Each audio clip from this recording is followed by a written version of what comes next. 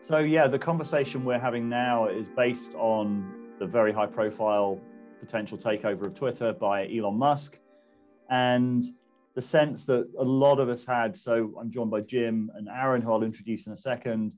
And we've been having a sort of a conversation about what the current debate is kind of missing, which seems to be kind of splitting along the sort of typical political lines and the sort of free speech censorship. And there's a sort of deeper dimension of kind of the questions of moderation, the questions of creating healthy online communities and why they go wrong, that I know both of my guests have been thinking about for a lot of time and also have real world experience in. Jim Rutt will be familiar to a lot of our viewers. Jim has been involved in online communities for a long time, former head of the Santa Fe Institute, and has just published an article for Quillette called Musk and Moderation. Welcome, Jim. What are you offering with the article, and what do you want to talk about in this conversation? Hey, well, thanks for having me on, David. Always enjoyed chatting. So the article is fairly long and hits on a lot of pieces, but I'm going to focus in this summary on the upfront part, and I think is the most important and new addition I hoped to add to the dialogue. As soon as the Musk story started to build and the probability increased, I saw a tremendous amount of puerile and anodyne argument on both sides that were absolutist, moderation, no, moderation, yes, etc. And as a person who literally helped invent the field when I went to work for The Source, which was the world's first consumer online service in 1980, and actually designed and ran some of the earliest online communities and many online communities since, that's absurd. You cannot have an online community without moderation. And there's, but to just to deal with the idea of moderation in the whole is too broad. So I came up with a tripart model where I talk about the distinctions between decorum moderation, content moderation, and viewpoint moderation. And I offered some definitions and some specific examples and why decorum moderation is essential, why content moderation needs to be narrowly and precisely circumscribed, but is necessary as well. And that viewpoint moderation, which is what the payload of the message is essentially, we should be very reticent to engage in. Further, it's my belief, I don't know the man, so I could be wrong, but it's my belief that what Elon actually cares about is viewpoint moderation, that all points of view, the substance, is available in the public square to be debated, to be upregulated, to be downregulated based on the quality of the ideas, how it resonates with people, how the ideas are built upon by other people, all the ways that that collectively humans process the new and the old and come to decide how to build our civilization forward in its next step, because our civilization is always unfolding into a future. And I also have a very specific idea, which I call the green shoots hypothesis, why it's so essential not to stifle the ideas at the fringe, which is that just as biology is based on mutation, and talk to any evolutionary theorist, and I talked to one yesterday, and he'll tell you 99.9% of mutations are deleterious. They're bad for the offspring. However, without mutations, we'd still be single cell bacteria. All the progress in biology came from that 1 in 1,000 mutation that was actually good and then got passed on by a natural selection. I would suggest the same is true with respect to social unfolding, is that, Sturgeon's law, famous law from the 60s by a science fiction writer, said 90% of everything is shit. He probably underestimated, at least on the internet. But that's okay. Even with 99% is shit. 1% are the ideas that will save us. And if we arbitrarily squelch anything that is contrary to the status quo narrative, that upsets conventional wisdom, et cetera, our social progress will stop, and due to the second law of thermodynamics, which is that everything runs down over time, we'll start to move backwards. And that's why I am in alignment, I believe, with Elon, that point of view censorship or moderation should be done with extreme reluctance. I mean, will I say never? No, never say never, but I would say that with extreme reluctance. So now let me switch back to the part that I believe Elon does not yet get, and subsequent tweets he has made since my essay was written, raised my eyebrow a little bit that maybe Elon doesn't get this, and he needs to read my my article, God damn it, which is that decorum moderation is absolutely indispensable to the successful operation of online communities. And again, I literally have been doing this for 41 years across every platform before the internet, in the early days of the internet, and up through the rise of the internet. Without moderation, the conversation goes to shit. I want to kind of park the elephant in the room that we'll come back to in a second, which is this kind of the nature of kind of moderation versus censorship, because it's such a hot topic online. And I think we need to kind of grasp that before we move on. But I'd like to start by introducing Aaron. Welcome, Aaron. Hey, how you doing? Thanks for having me on. So, Aaron, thank you for joining us. You're a philosopher. You're the host of the Embrace the Void podcast. And you've written a lot about free speech and content moderation in the past. And you've also kind of put your money where your mouth is with a fascinating article, which I'd highly recommend people to read. I'll put it in the show notes, about Monster Island, which was a kind of unmoderated place that you set up in the aftermath of the 2016 election. I'd love to hear a little bit about that, and just maybe your framing before we go into the conversation as well. Yeah, absolutely. And I want to say thanks for having me on, because as we will find out, I love robust disagreement. And I think I have some robust disagreements with y'all, but I also think I have, it sounds like, some valuable agreements in terms of the need for content moderation, and also the recognition that content moderation is extremely difficult. I want to say, Jim, thank you for your service. Anyone who spent time in moderation trenches, to me, is someone worth having a conversation with.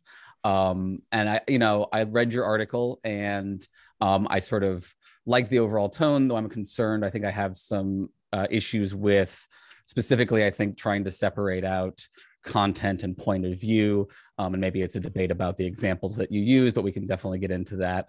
To give folks a little bit about my background, like you said, I'm a philosopher. I specifically am a moral philosopher who's interested in moral education, primarily issues around luck, both moral luck and epistemic luck. And by extension, I'm interested in skepticism about things like conspiracy theories and the way that people can get sucked into kind of conspiracism spirals.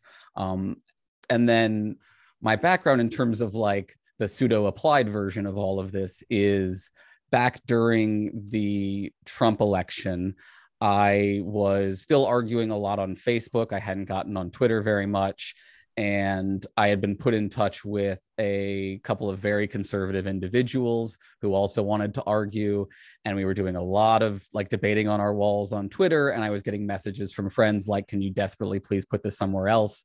So we created Monster Island, which was a closed private Facebook group for people who wanted to argue with no content moderation rules, essentially.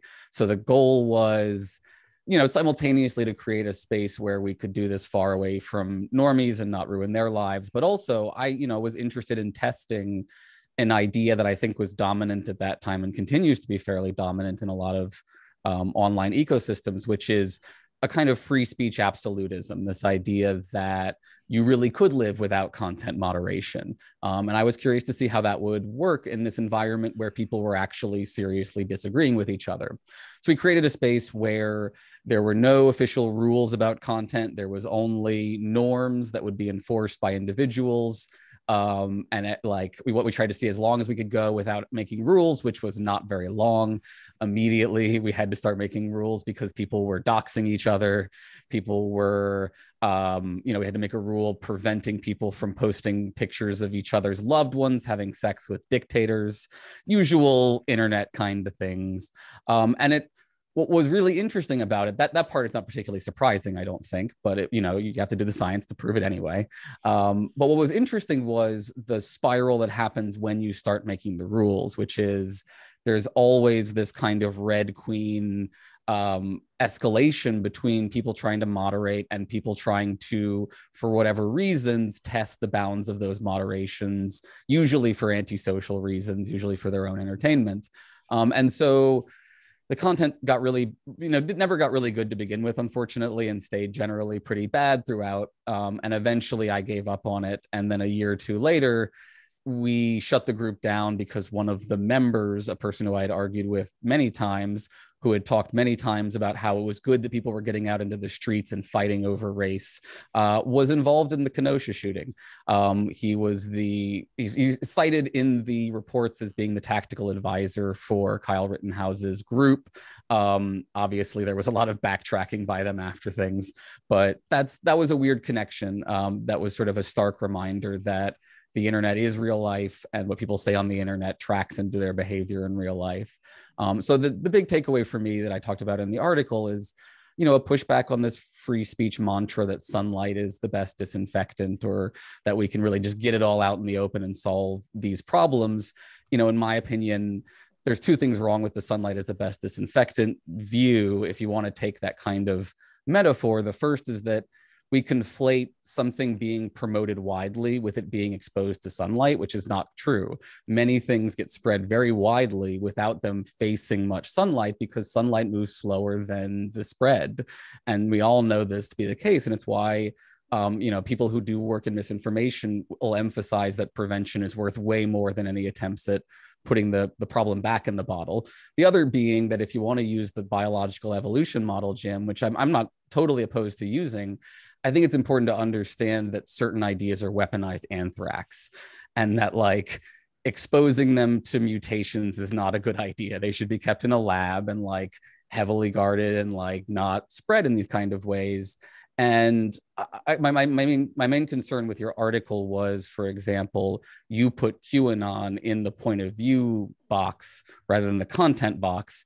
And I think that either doesn't understand what QAnon is or suggests a major problem with those two boxes. And this, I think, is indicative of a larger problem with heterodox communities, online communities, YouTube, lots of different places where, in a genuine desire to seek truth and avoid shunning error, given a prior history of too much shunning of error, I think folks lean too much towards seeking truth, and it leaves them vulnerable to really dangerous misinformation and conspiracies, especially from right-wing sources, that they let in because they're trying to be open to that one idea that might be really valuable. So that's where I'm at. And hopefully this can all come across in good faith, because I do appreciate the work that y'all are doing. Yeah, so there's plenty that I think Jim and Aaron, you can kind of spark off each other in a minute, but I just want to grapple with that elephant in the room now, which is, I found since being on YouTube, the free speech absolutism is close to a religion on YouTube, especially in the comments thread. And I think it's worth addressing that sort of, why is any moderation needed? The idea of censorship is so taboo. I mean, I can understand why, and the arguments tend to be sort of steel manning. The cure for any bad speech is good speech, is more speech. That censorship is a slippery slope. And who would you trust with the power of deciding what's accepted and what isn't? And all of those are very valid concerns, really important concerns. And I think we've seen what goes wrong when people without any kind of accountability make those decisions. So it's a very strong position. But one thing that strikes me is, we're in an environment of information war. We're on the verge of AI created infinite amounts of bullshit. Just those two facts alone should, I think, give us pause to think that things can become self-moderating. I don't think they will be self-moderating. I think those perspectives are understandable, but for me, it's an ideological position that is at best unproven in the world, that good speech will drown out bad speech. And as two people who've got a lot of experience of seeing how this plays out online, yeah, I'd be interested if each of you in turn could steel man the position of why moderation of any kind is so taboo, and also why you think that if you think that's a naive or an incomplete perspective, why you think it's an incomplete perspective. Sure, I'll start. I think you actually did a pretty good job. Basically comes down to, who makes the standards, how is it adjudicated, and why should X's opinion triumph over Y's opinion? And I think, those are all good arguments with respect to viewpoint moderation, actually. And again, to my green shoots hypothesis that we can't say in advance which ideas are good ones. Example, I don't think I used it in the paper, but I used it in a long discussion on Facebook yesterday, which is even, Curtis Yarvin's ideas about monarchism. I think they're bad ideas, but he presents them in a good faith fashion. And why should I or anybody else say that Curtis Yarvin's proposal that we should replace democracy with monarchism not circulate? Maybe he's right. I don't think that we should assume that first past the post elections every 4 years democracy is the end point of social system evolution. And so I'm very, very reticent to suppress the ideas themselves. But again, as I said in the introduction, the key error the absolutists make is to not make the distinction between decorum, particularly, and viewpoint and content, where decorum breaks down our ability to have reasoned discussion. And very importantly, it introduces what has become known in the freer speech space as the heckler's veto. Because of the nature of the bandwidth, especially online, where it's one thing after another, if you have a heckler in bad faith attacking people, just putting in crap, the conversation breaks down. All the people who are interesting and smart go somewhere else. And so the heckler has the ability to punish speakers they disagree with and destroy the speech. And decorum has to be the tool we use against that. And, put a little bit more meat on the bones of decorum. Examples could be no personal attacks. In one of my online systems, we have that rule, and we have a death penalty version of it. Any personal attack that uses an obscene word targeted to another user, you will be expelled with no appeal instantly, right? And other ones, are. Can I? Yeah, hop in there. Actually, I don't ask you about this, Jim, because I think this is one issue where I think there's a challenge, which is this: how do you talk about people? What things are you allowed to say about people and not just ideas? And I don't think it's as clear cut.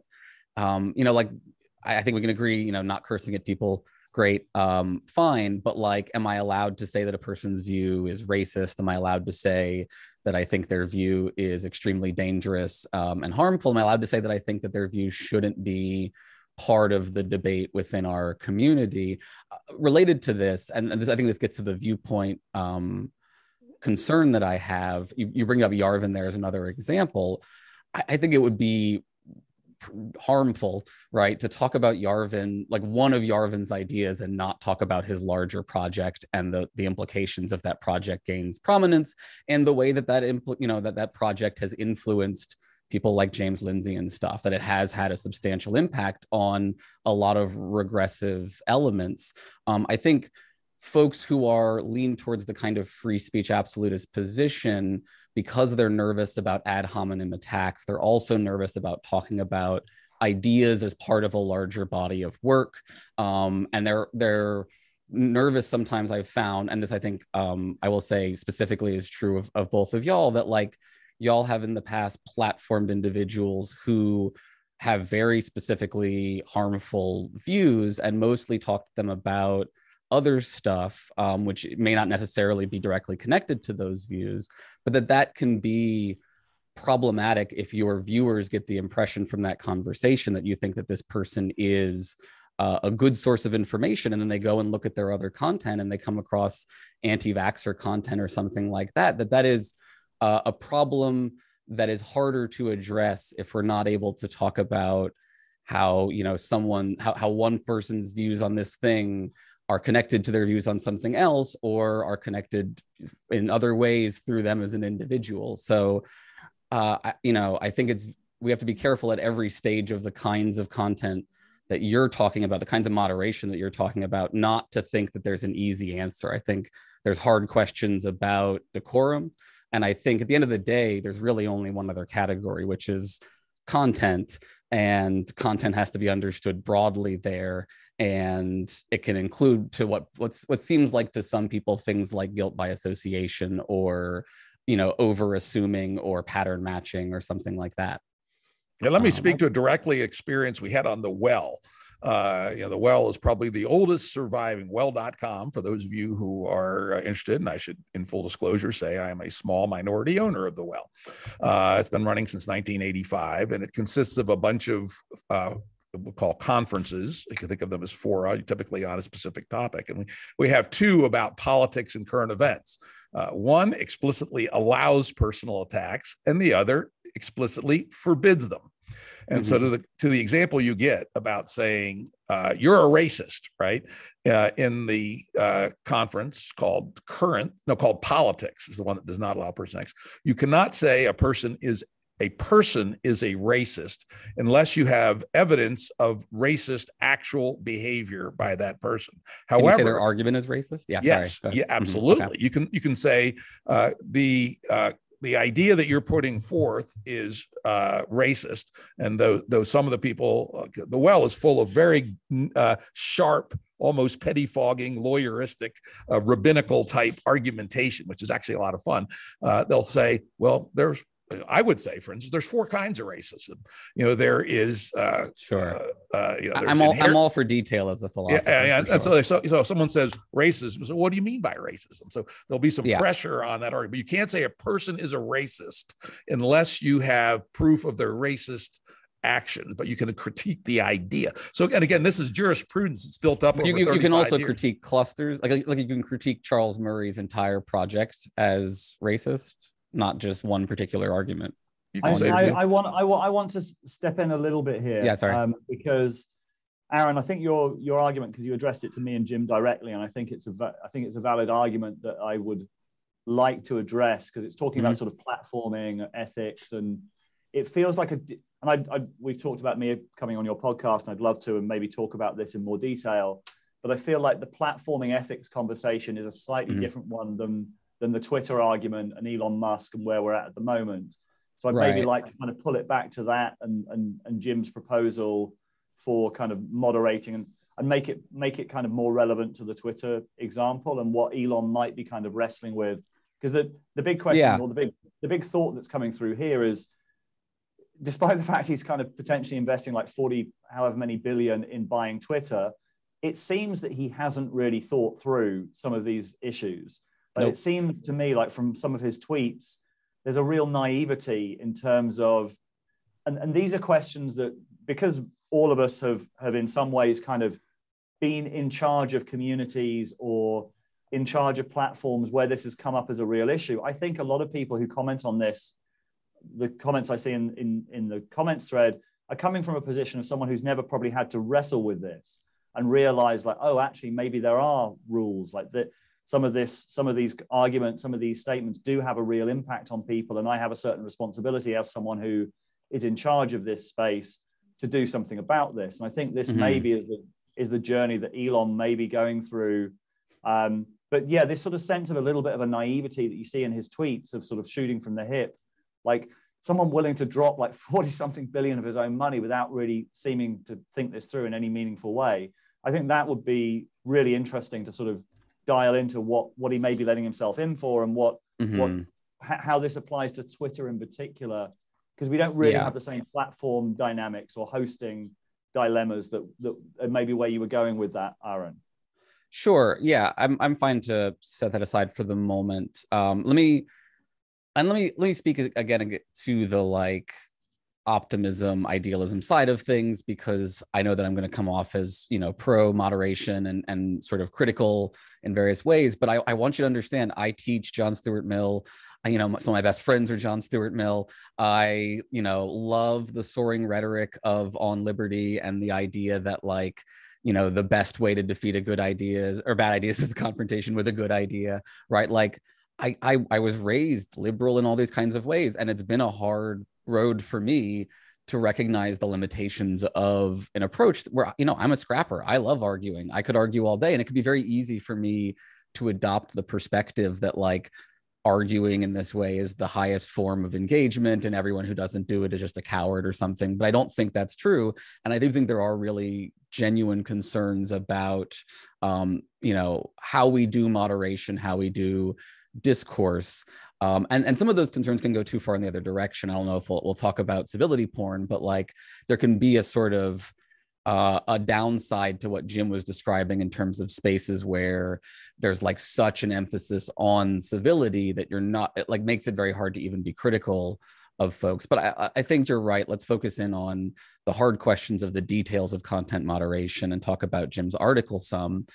So as I mentioned, I was concerned because in reading through it, I wasn't sure, Jim, if it was just a not seeing content as harmful as I do, or I want to hear more about why you said that QAnon is equivalent to things like a religious belief structure, and like why it should be allowed to just sort of run rampant in the same way that we would allow Catholic organizations to run rampant in social media, because I think those are categorically different things. But I'm curious to hear more about your perspective on that. Yeah, I thought about that quite carefully, right?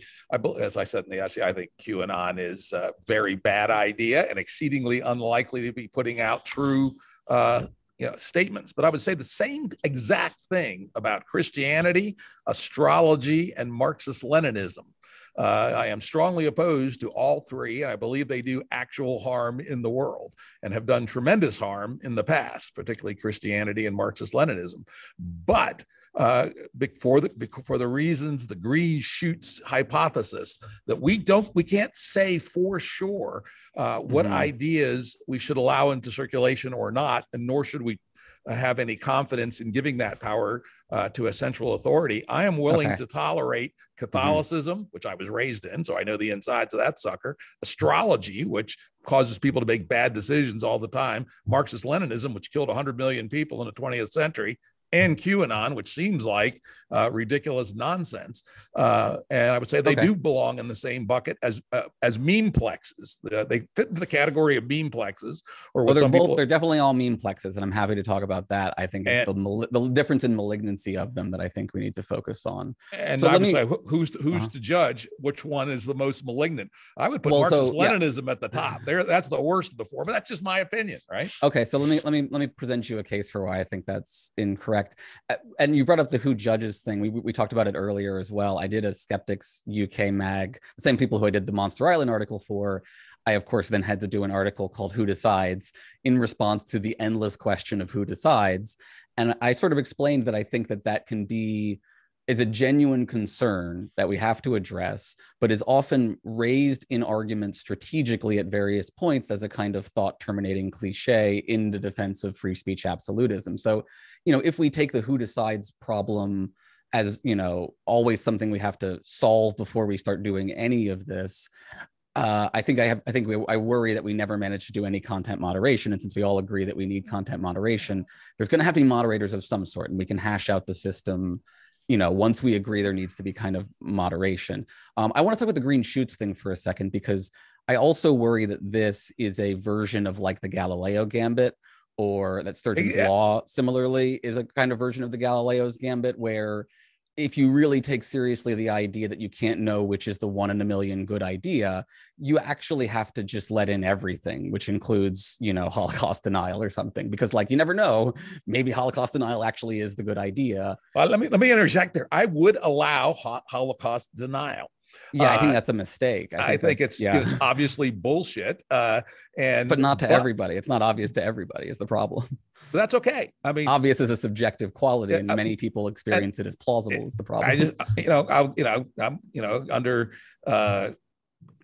under my reticence to touch viewpoint, I would allow in polite Ku Kluxers, if there is such a thing. I suspect they couldn't resist flinging around racial I think that just slurs. gets you Monster Island is the problem. Like that's I don't think the road back to Monster Island. I don't think so. so. Let me talk about the QAnon part of it as well, because I want to make an argument for why I think QAnon is uniquely different. Let's do it. Because I'm an atheist. I agree with you that like a lot of religions are harmful. I am not a Marxist-Leninist, though I agree with you that it has in various places caused various kinds of harm.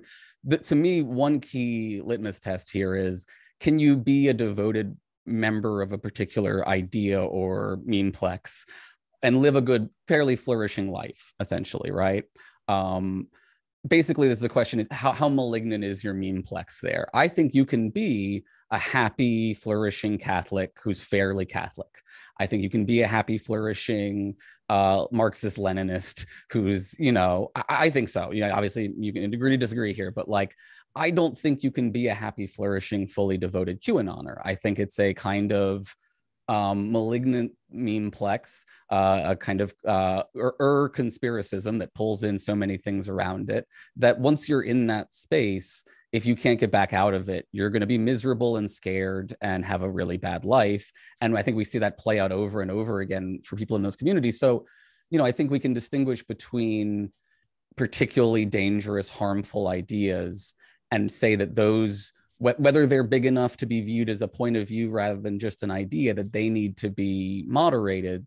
And I do think that like some of the stuff in the heterodox worldview makes it harder to acknowledge that that's something we need to do. There's a kind of atomistic approach to excising very small parts of the memeplex while letting the larger thing kind of run rampant.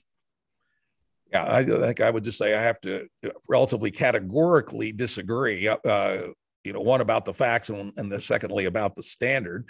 I actually know some QAnoners, and most of them are jolly happy folks, right? And it's actually a hobby to them, kind of like growing tulips or something, reading The Last Drop, trying to interpret it, and chatting with their friends in the back rooms of various bizarro online services. So I think factually, the hypothesis that their lives are miserable is not true. Have you ever known cult members? I've known some ex-cult members, but I've never known a person when they were actively caught in a cult. People who are actively caught in these memeplexes often think that they're in a really good place. Like it's similar to being on a manic kick. Well, okay. So I think we have to debate then, is there something like the difference between, is everyone flourishing if they think they're flourishing, or are some people wrong? And like, if someone's doing heroin all day long, but they're really happy about it, like, would we say they're living a life of flourishing? Okay.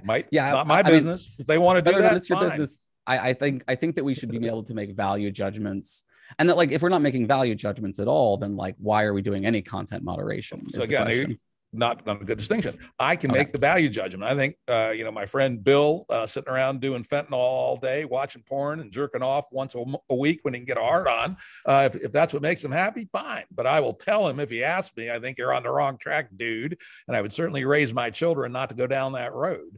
So you do think he's objectively wrong? You just don't. I think he's objectively wrong. It's not my job. So that's. I'm willing to tell him that I think he's objectively wrong, but I'm not content willing. moderation is doing that at scale, right? It's being willing to say, the KKK folks are objectively wrong, and while they can have their own space, they can't have our space.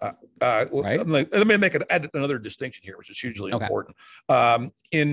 Which I did not get into in the article because we just ran out of time. There's another dimension, which I call domains, which is in groups like Facebook groups, subreddits, private online communities that are put together for a purpose, or I call more generally a domain.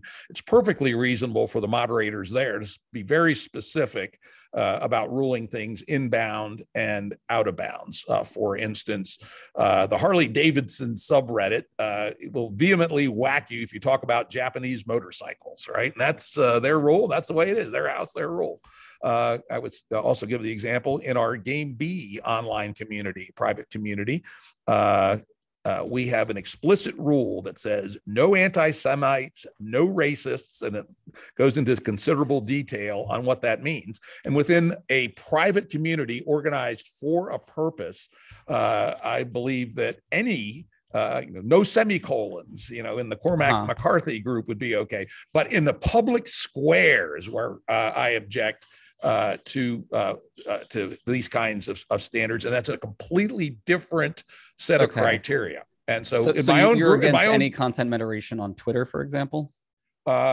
Let's be very careful. Decorum, absolutely, and I think they don't have enough decorum regulation on Twitter. But no content moderation on Twitter. And as in my article, I lay out this dangerous, inherently, truly dangerous stuff like how to make a bomb, how to commit suicide, doxing, things of that ilk. But again, it has to be very tight and but not any point of view at all.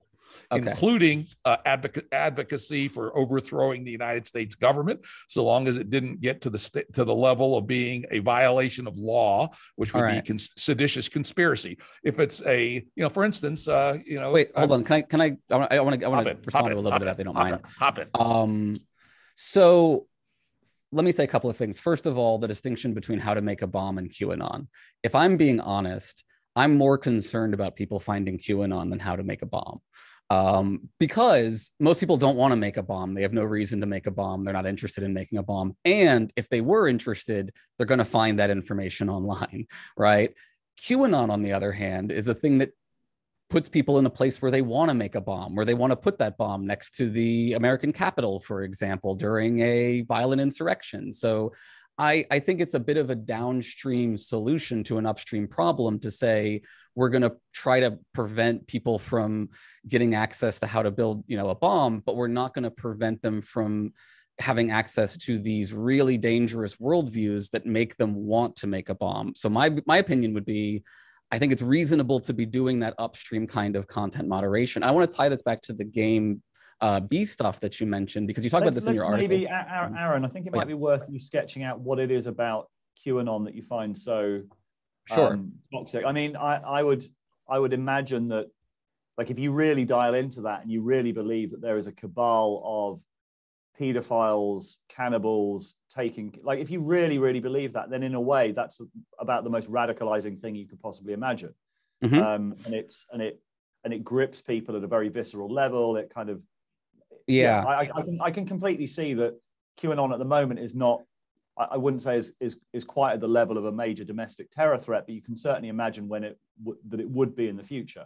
So I think it's important to understand. I know not everyone's going to agree with the DHS, but insofar as you think that they are somewhat clear-eyed in their risk assessments, they have fairly consistently pointed to right-wing domestic anti-government terrorism as being one of, if not their highest concern, going back to the Trump years and before.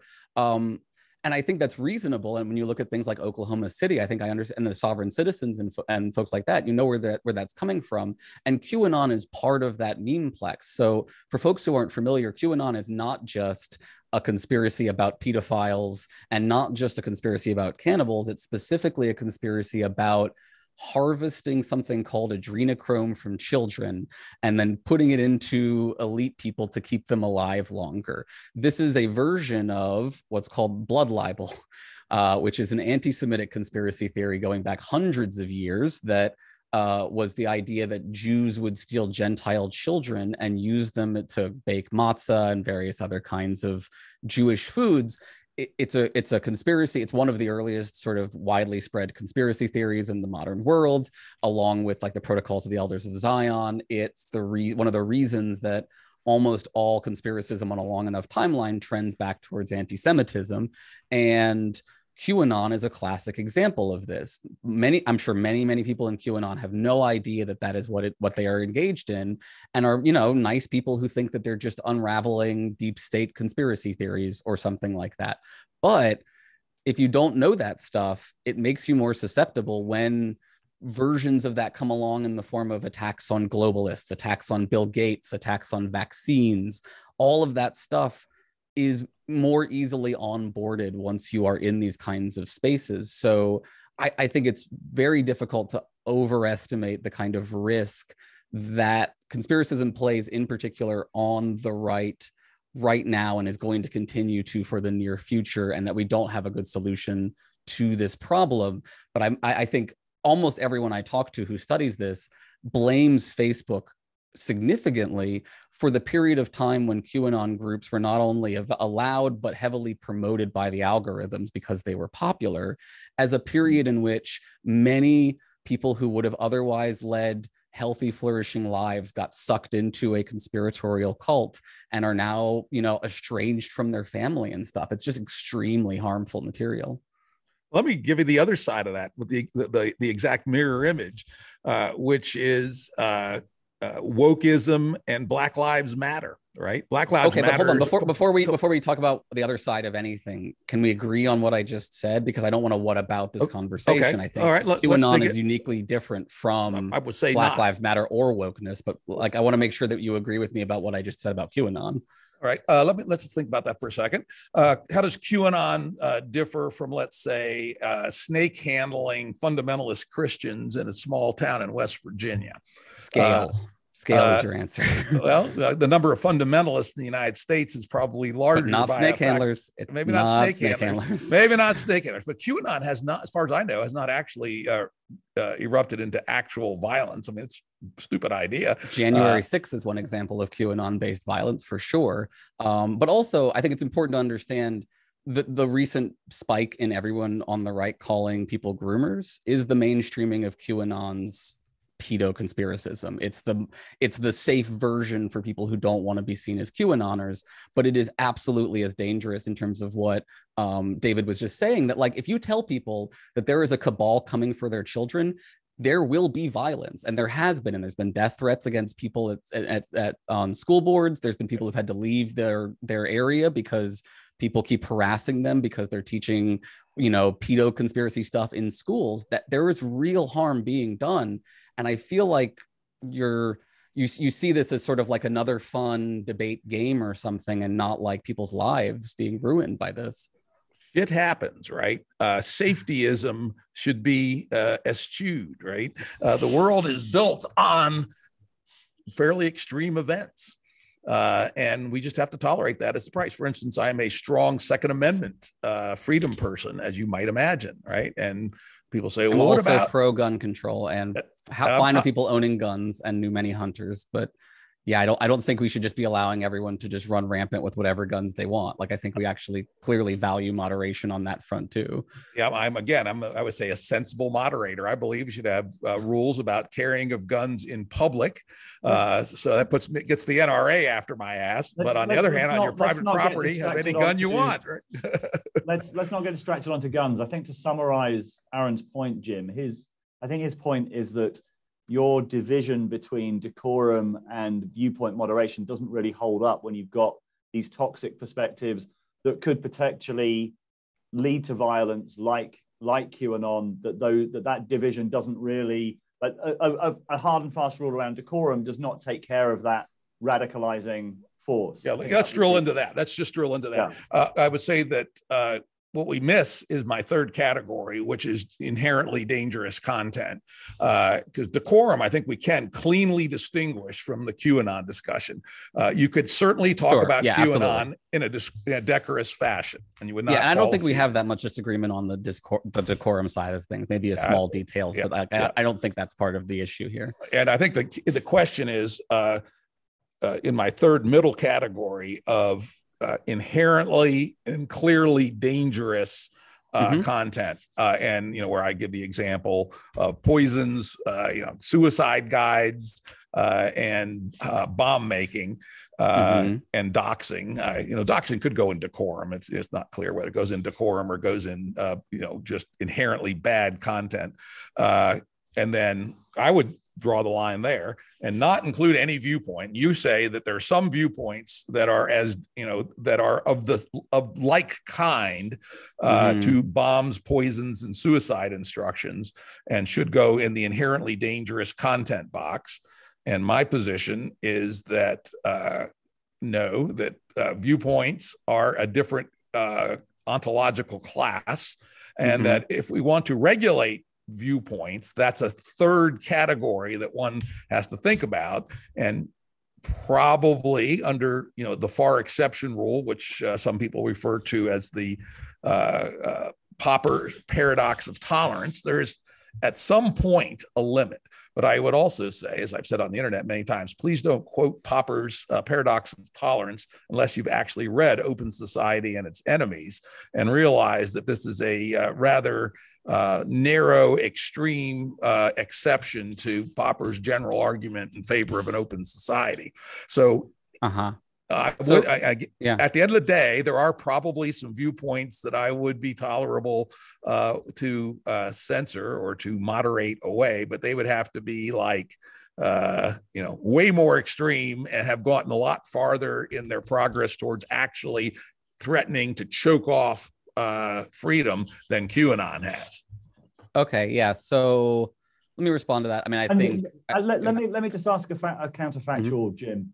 If say QAnon did erupt into more violence, there were more. It was clearly a motivating factor in violent actions beyond what we've seen so far. You could have, like the guy who went to the pizza restaurant and shot it up after Pizzagate, or you can argue how much it was influenced on. There's January been some 6th. parents who've killed their children over it. Yeah. I would say Would you then change your mind on that kind of viewpoint moderation if it was clearly seen to be more of a threat? Yeah, I would say if it we'll play a little bit of game here. If it killed 1 million people in the United States, I'd say yes. And I would say a lower floor, as we know from the Found experiment, if it killed 20 people and did $2 billion worth of damage, then we probably shouldn't ban it. And that would be Black Lives Matter, which is another kind of false conspiracy theory that has erupted and produced lots of actual harm. So we are willing to tolerate harm at that level. And so we know that that's tolerated by our society. And so somewhere between Black Lives Matter and 1 million dead people is probably where the line is. And I'm not quite sure where it is, but I will acknowledge that it does exist. So let me say, first of all, from a studying conspiracism standpoint, I think there's an important argument that Black Lives Matter and wokeness, while they may cause harms, while they may be problematic in various ways, I don't think they qualify as conspiracism in the way that QAnon qualifies as conspiracism, and that they do not posit the existence of a group who are coordinating this situation in the kind of way that conspiracism, I think, has to, if it's going to count as actual conspiracism and not just being really unhappy about the state of things. I think if you look at like postmodern critiques of power, for example, they are explicitly anti-conspiratorial because what they're saying is, no, look, you're wrong. There doesn't need to be a shady back room for everything to be terrible. It can just be terrible. But I want to talk about the point of view problem, because I mean, there will be a lot of people would say that actually that CRT and Black Lives Matter do pose a particular group of people. Like, I do think there are versions of them. Yeah, right. Yeah. So go ahead. Sorry. No, I was going to respond to that because I think a lot of people watching will be saying, hang on, yeah, there is a group of people being demonized by these protests and also by the kind of the ideology behind it, and that's whiteness or white people. Yeah, BLM and wokeness, and in fact, the Frankfurt people were pretty explicit about this, falls into the class of open conspiracy. Much like Game B does, right? Which is, we are an open conspiracy. We put our ideas out, hoping that they'll be adopted and turn into a vibrant memeplex. And, I really want to talk about Game B because I think it's a good example of the problem I think that I have with your perspective here. But I think it's important to understand. So if you look, for example, at like Derek Bell's Silent Covenants, which is something that folks like James Lindsay will often point to as CRT's beating heart of conspiracism, where Bell points to genuine, and this is a problem with like just doing conspiratorial communication. I was talking with David about this earlier, that like in the modern world, you're trying to explain the problem of conspiratorial thinking when there are well-documented conspiracies that hurt a lot of people. And like, how do you help people distinguish between conspiratorial thinking that's bad and like the skepticism that naturally arises when you learn about things that the CIA or other groups have done? That is a really significant challenge that is part of our current epistemic crisis. But I think if you read Silent Covenants, Derek Bell is not a conspiracy theorist. He's saying there has been a specific playing out of these projects, some of which involved explicit conspiratorial events like the ending of Reconstruction, and that like a lot of their arguments are meant, a lot of the systemic critique arguments are meant to explain how a system where everyone thinks they are good people doing the right thing can still have bad outcomes. And so that to me is the opposite of the kind of conspiracism that says there's a group of people who are bad and mean to do bad things. Now, there are versions of anti-whiteness CRT stuff that I think absolutely go in the wrong direction and go into like, white people are part of a giant conspiracy in this way and it's really bad.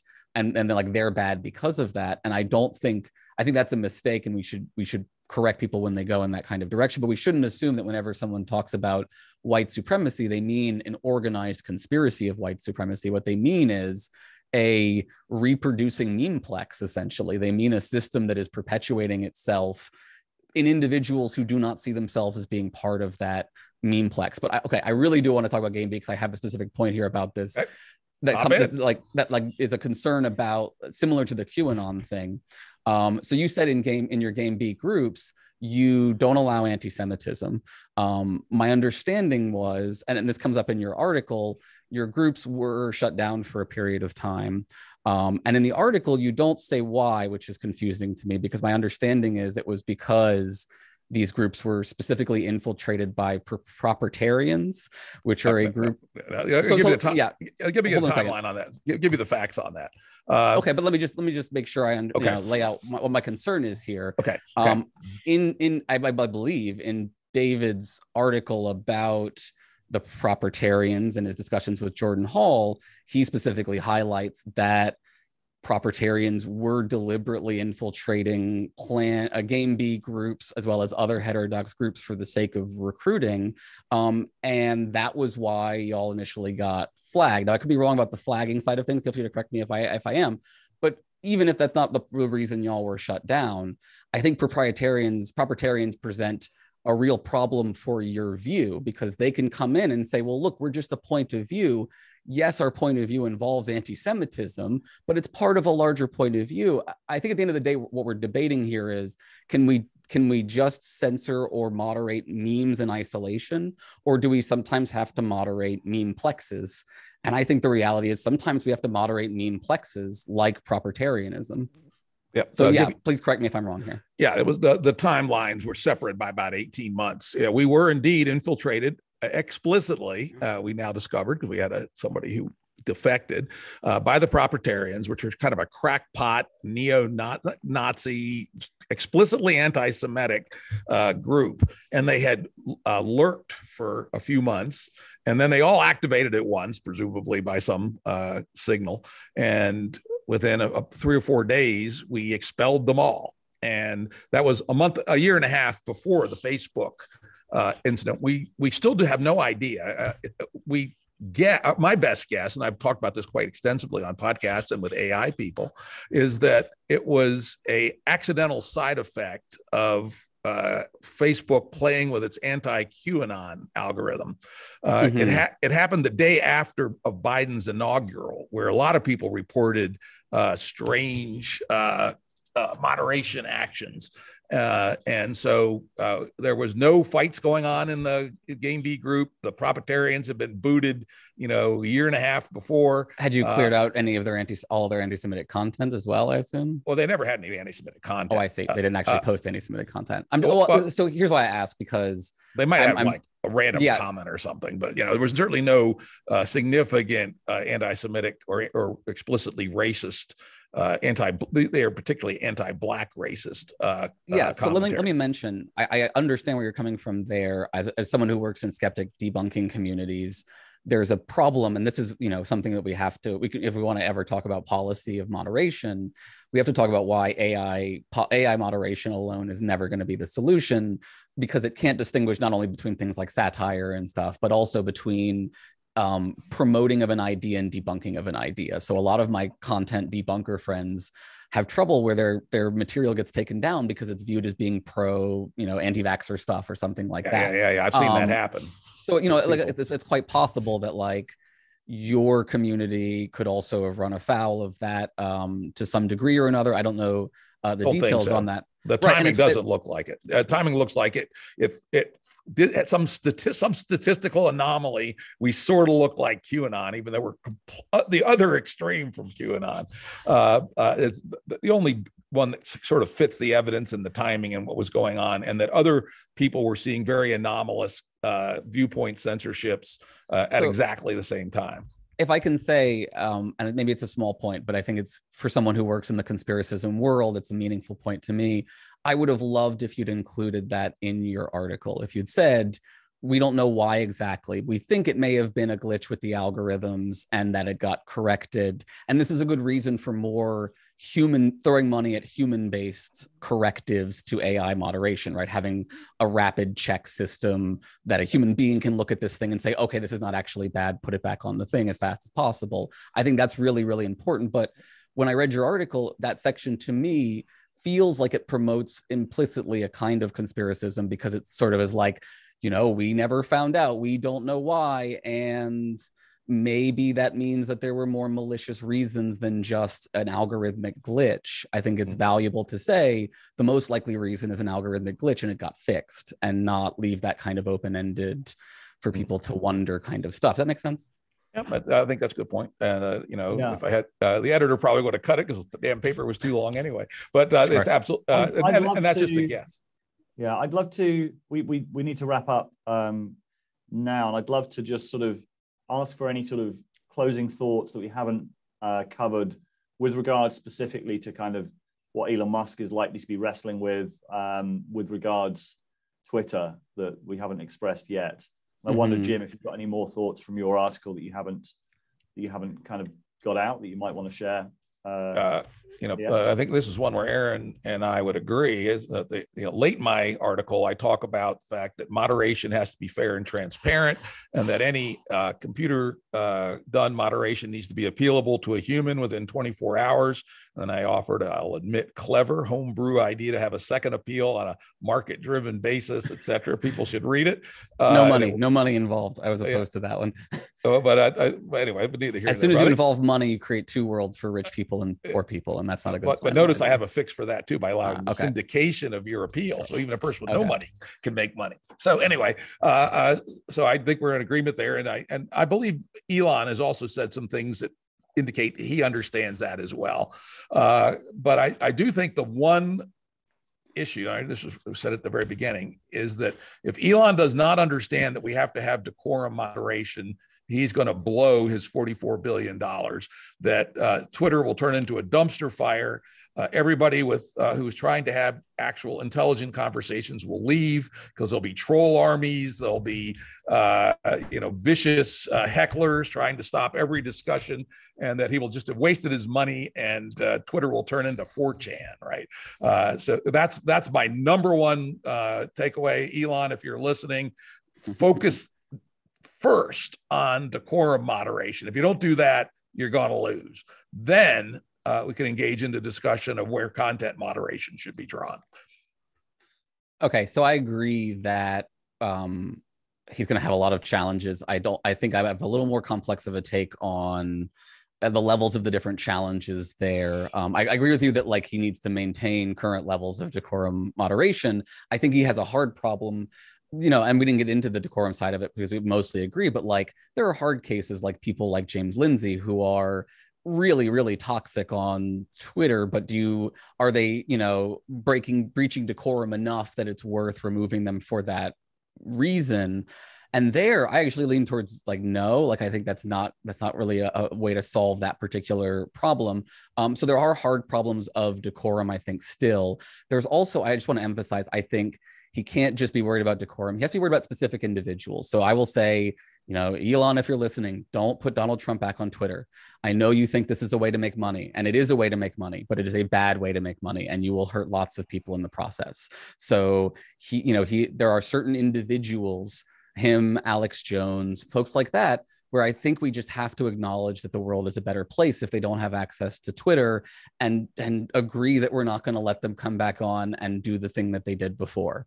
And then I think, our debate about memeplexes, I think he needs to be aware of the way that QAnon, the way that white Christian nationalism, other kinds of things can gain a pretty strong toehold in these kinds of spaces. I'm not sure the solution is always to like mass ban or something, but I don't think that, I think that has to be a part of the conversation from the beginning. And the reality is, I think if he does these things, all of the people who are excited about him will be unhappy, and he will not be happy because they're not happy, and that will be hard for everyone. But so I don't have a lot of hope on what feels to me a very audience captured decision, but hopefully we can help a little bit.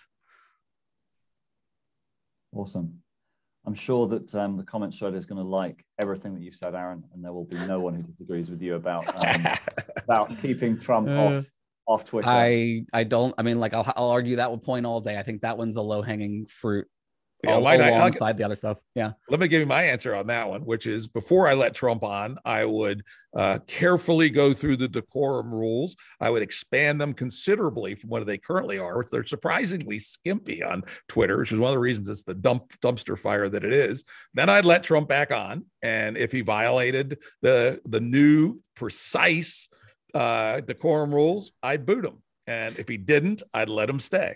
Why? There's a 100% certainty you will have to ban him again. 110% that he will not last any extended period of time under stricter. Like he didn't last before. Like the only reason he lasted was because they didn't have a rule. Fine then, isn't it? Yeah. What's the problem then, Aaron? What's the point of putting him back on just to take him off again? I guess is my question. Well, it's the demonstrate because he'll have then taken himself off rather than he took himself off. He took himself off the first time. Why are we? We don't know now because we don't.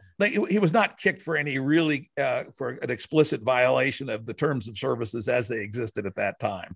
It was an arbitrary ex post action, and so I say let him hang himself. Give him like a smart parent does with a obstreperous 9-year-old. Give him enough rope to hang himself, and then say, "See, I told you." I think you're setting yourself up for a disaster, and at the end of the day, you're going to have to ban him, and people will still hate you, and there will have been nothing gained, in my opinion. Just my view, my perspective. I think we'll have to differ on that one. It's been a good conversation. I enjoyed it, Aaron. Nice to meet you. I'd be happy to chat with you in the future. Yeah, thank you both. This was a really excellent exchange of views, and look forward to continuing the conversations with both of you at some point very soon. Very good. Thanks very much.